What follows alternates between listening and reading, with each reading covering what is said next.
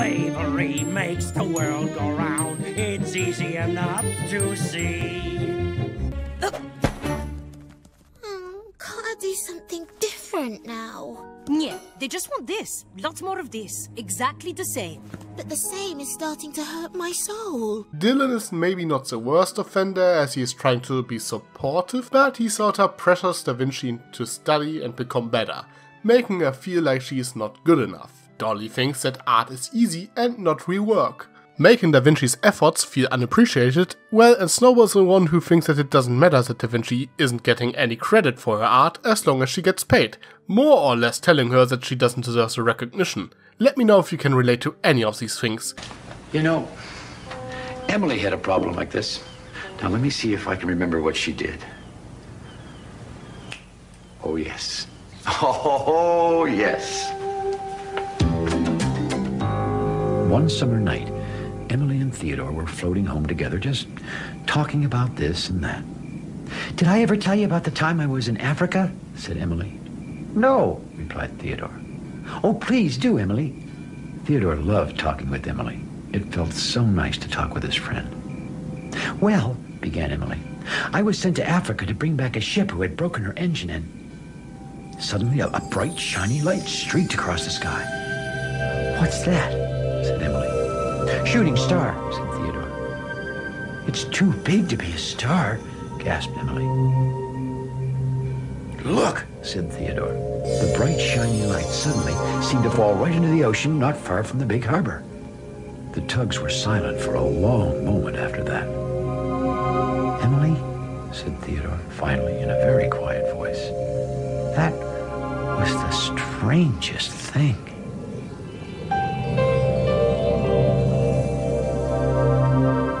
The tugs were gathered at the great ocean dock. The dispatcher was just giving out the jobs for the day when a very surprising visitor appeared. The dispatcher was the first to see her. "Tugboats," he announced. "We have a guest this morning." "Constance," whispered George in a small voice, most unlike his usual booming self. Now, all the tugs had seen Constance, the Coast Guard ship, before, but no one had ever actually talked to her. She always seemed very serious and very important. "Good morning, Constance," said the dispatcher. And then he turned to the tugs with a look that said, "Be on your best behavior." "Good morning, Constance," the tugs said politely. "Good morning," replied Constance briskly. And then she stopped before Emily. "Emily," she said, "I would like you to meet me at the harbor entrance later. I have a special job for you." Emily was surprised. She turned to the dispatcher to see if that was all right. "That's fine, Emily," said the dispatcher. "I will have another tugboat do your harbor job today." "Excuse me, Constance," said Emily, turning to Constance. What will we be doing?"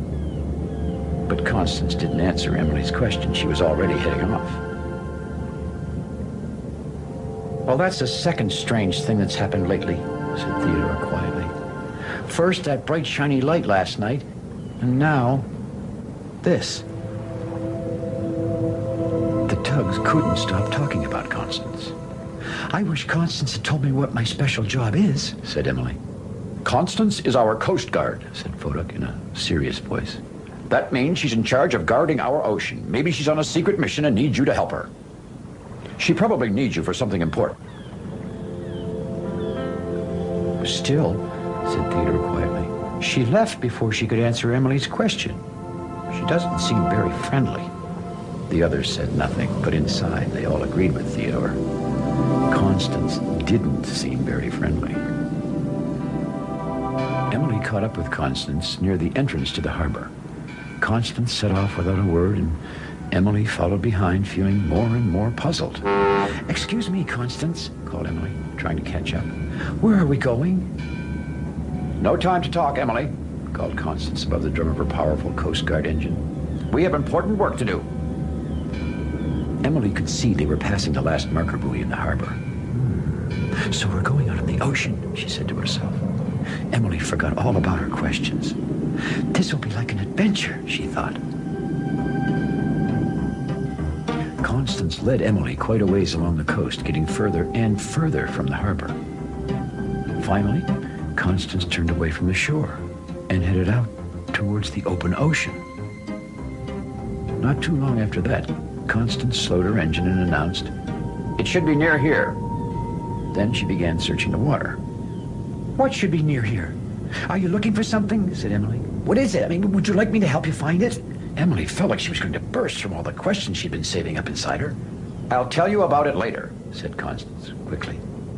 "But right now, I'm very busy. Just float quietly." Float quietly? It didn't seem fair to Emily. After all, she was only trying to help Constance. And suddenly, Emily saw something. It was floating in the water just ahead. "Constance! Constance!" she called. Constance headed over immediately. "That is just a piece of driftwood," said Constance. "It is not what I'm looking for." "Well, maybe if you told me what to look for," Emily started to say. "I already told you," interrupted Constance. "To float quietly. Now I have a lot of work to do." Well, Emily was beginning to get very upset, and she could feel her engine getting hotter and hotter. "I was only trying to help," she said quietly. But Constance was already searching again with that busy look of hers. Emily couldn't help agreeing with what Theodore had said. Constance really didn't seem very friendly. Not very friendly at all. Back in the harbor, Theodore and Hank were heading home from work. Theodore turned and gazed sadly toward the ocean. "It's getting late," he said. "We still haven't heard from Emily." "She must be very busy with Constance," said Hank. Theodore was getting more and more concerned about Emily. But right now, it seemed there was nothing to be done but wait. Wait and worry about Emily. The sun was beginning to sail over the edge of the ocean, and Emily was still floating after Constance, who was still searching and searching. "Hurry," said Constance. "It'll be dark soon, and we must find it." Then Emily saw something floating in the water. Now, Emily didn't want to talk. She didn't want to upset Constance again. And maybe, thought Emily, this was just another piece of driftwood. But it didn't look like a piece of driftwood. It had brightly colored markings, and it was very big. "Constance," called Emily, "I see something." "What is it, Emily?" replied Constance. "There's something floating in the water," replied Emily, staring towards the brightly marked thing. Constance headed over to the thing without a word. Then she called to Emily. "You found it! Come and tie your tow line onto it." Emily floated over and saw that the brightly marked thing was really a rocket floating in the water. This rocket must have been the bright, shiny thing Theodore and I saw in the sky last night, Emily thought to herself. It tumbled down to earth, all in flames. "Where did it come from, Constance?" asked Emily. "Who does it belong to? I mean, where are we taking it?" In all her excitement, Emily forgot about how upset she felt at Constance. "All I have time to tell you," replied Constance, "is that this rocket is very important. It's part of a spaceship, and I need you to help me get it back to the harbor as soon as we can." Emily had put the rocket on her deck and was following along behind Constance as fast as she could go. "She's not friendly. She's not friendly. She's not friendly," Emily repeated to herself. They still had a long way to go, and the sun was almost down. "Faster, Emily," called Constance. Now the rocket was heavy, and it was hard for Emily to carry. She wanted to slow down and catch her breath a little. "Emily," it was Constance, "the rocket is slipping off your deck." "I tried to tie it on properly," Emily started to say, "but you were in a big hurry and—" "No time to talk now," said Constance. "Just tie the rocket back on, quickly." Well, Emily was tired of chasing after Constance, and she was tired of carrying the heavy rocket, but most of all, she was tired of not being able to talk. Her face felt hot, and she wanted to shout out loud.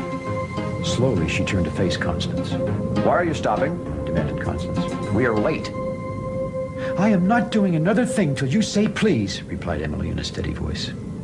Well, Constance didn't say anything. "I tried to tell you I didn't have time to tie the rocket on properly, but you were in a big hurry," Emily continued. "And now you're upset with me because we're late.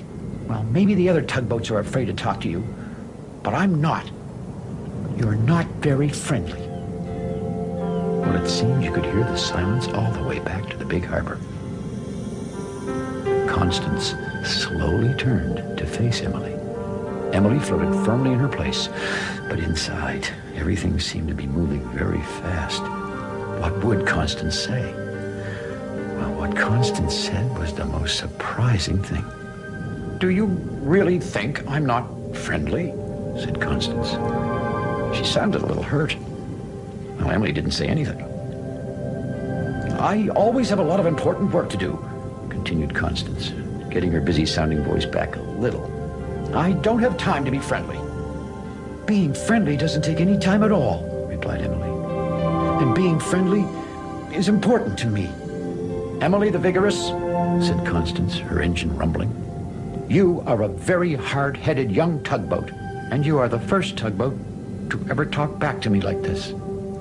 Again, Emily didn't say anything. She looked Constance straight in the eye. "You remind me of myself when I was younger," concluded Constance. "I like you." "You do?" said Emily. She was so surprised she almost laughed out loud. "I do," said Constance. "And I'm glad you spoke up just now. I really don't mean to be unfriendly. Sometimes I am a bit bossy." Then she smiled and said, "Now, will you please get going?" Well, Emily had to smile too. "Okay, Constance," she said. "Just let me pull this rocket back up on my deck." The sun had almost set, and Theodore had almost given up waiting for Emily to come home, when suddenly he saw her returning to the harbor with Constance. Theodore rushed out to greet his friend. "Emily! Emily! I missed you! Where have you been? What's that on your deck?" Emily glanced at Constance. She knew Constance was in a hurry. "I'll tell you all about it tomorrow," she whispered to Theodore. Suddenly, Theodore realized he was floating right in front of Constance, blocking her way. "Oh, I'm sorry, Constance," said Theodore nervously. "But Emily is my friend, and well, I missed her." "Emily is my friend, too," replied Constance. "And I think we might have a little time to talk about this rocket right now." Well, Constance began to tell the tugs about how the rocket came to land in the ocean outside the Big Harbour. And I'll tell you something really interesting. Somehow, as the tugs moved closer to listen to her story, Constance forgot all about being in a hurry or being important. All she could think of was how nice it felt to have new friends to talk to in the Big Harbour. Of course, Emily and Theodore felt the same way. You know, sometimes you just have to speak up when someone's upsetting you. No! Running away from your problems is not very brave. So Da Vinci makes a run for it and does what many artists like to do in this situation: vent art. That's illegal! Like street arting across town. I'll just have to make a note of that. That's what you are. A regular lawbreaker. I shall report this. Go to prison.